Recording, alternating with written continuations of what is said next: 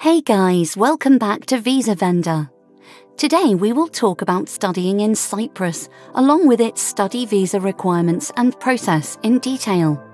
So, if you are confused about where to start your visa processing, then don't worry, we've got you covered.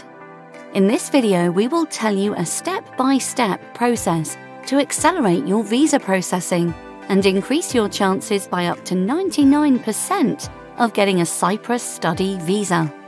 Cyprus is a very attractive destination for international students owing to the fact that it offers quality education and low living costs without requiring IELTS or TOEFL test scores.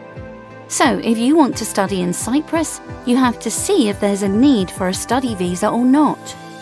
Generally, students from EU or EFTA countries don't require a study visa. They are free to live, work and study in Cyprus. But if you are from non-EU or EFTA country and intended to do a course over 90 days of duration, then you will need a student visa. Now, let's understand the process of getting a Cyprus study visa. First, to get a study visa, you will have to apply at Cyprus Educational Institute and receive a conditional offer letter. Then fulfill their conditions to receive an acceptance letter. Usually, along with the acceptance letter, the college or university will make arrangements for you to apply for visa and email you to submit the required documents to send to Migration Department in Cyprus on your behalf. If your visa gets approved this way, the university will send you a copy of the visa and you will be allowed to travel to Cyprus. Or the university can also arrange an appointment and interview for you at the Cyprus Embassy in your country. Then you will have to attend the interview and submit the following documents required for a Cyprus study visa. 1. Completed Cyprus study visa application form. 2. Valid passport. 3. Passport-size pictures with white background. 4. Acceptance letter from the Cyprus Educational Institution. 5. Academic qualifications certificates. If they're not in English, then you will have to get them translated into English and provide the certified copies of the translated documents.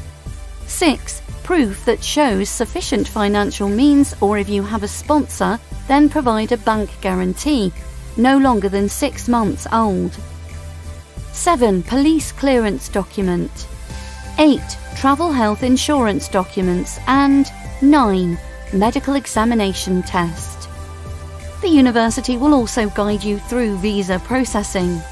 Also, remember you have to apply for study visa at least 2 to 3 months before the starting date of your program.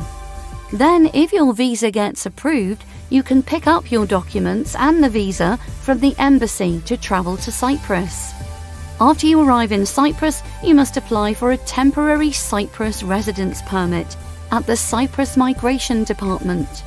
They will charge you a certain residence permit fee and will ask you to submit the following documents.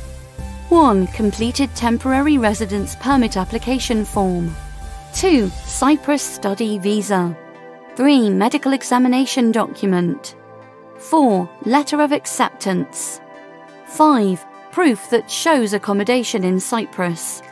6. Health insurance in Cyprus. 7. A copy of your valid passport. This permit will allow you to live and work part-time in Cyprus for 1 year. If your program is 2 or more years, you can renew your residence permit.